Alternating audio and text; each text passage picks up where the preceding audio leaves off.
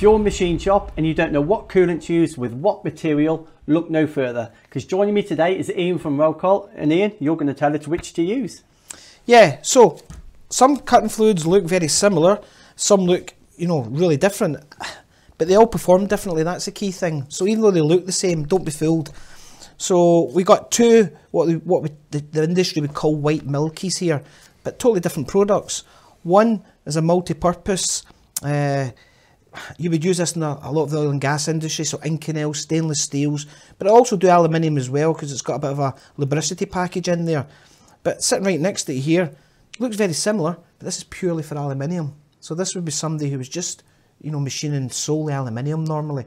So yeah, then we have sort of the semi-translucent semi-synthetics. These tend to be cutting and grinding, much higher diluting. So yeah, I think we said before that, they'll all cut to a degree. It's just getting the right one for the right application. So you're absolutely right, they look identical. Yeah. So fundamentally, you can't give us away all your trade secrets, but how do they look different? What's fundamentally different to those two coolants? Well, the formulation, what's going on behind what you see is what's delivering the performance. So, as I say, they may look similar, but the formulation will change. There will be different types of additives in there. The dilutions can be different as well. Again, they look very similar to the naked eye, but this will be diluting at 40 to 1, this will be diluting about 20 to 1. So, they may look the same, but don't be fooled. Sure. So obviously, if you're a general subcontractor, there's a good chance you're going to need a general purpose coolant. But maybe, how about if I'm doing 80% aluminium and 20% of the time I'm doing a bit of stainless, bit of Inconel, some other materials? Should they be going for an aluminium one, or should they be going for a general purpose if the majority of their machining is aluminium? So this is a key about specifying a cutting fluid, okay? And what we always say at Rocol is you have to specify the customer's needs. Don't specify on cost, because that is going to ultimately cost the customer more money in the long run. So you're absolutely right. You have to look at those percentages, and then you make an informed choice with the customer. So is your driver tool life? Is your driver sump life? Is it everything?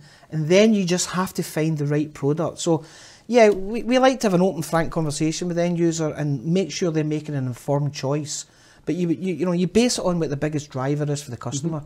And just finally, they look identical. So what would happen if you topped up with this one and you were using that one, essentially contaminating the coolant? Yeah, it's not going to contaminate it. These particular examples that you're pointing out, they come from the same family of products, so they are going to go on top of each other's, and they will go on top of competitors' products as well.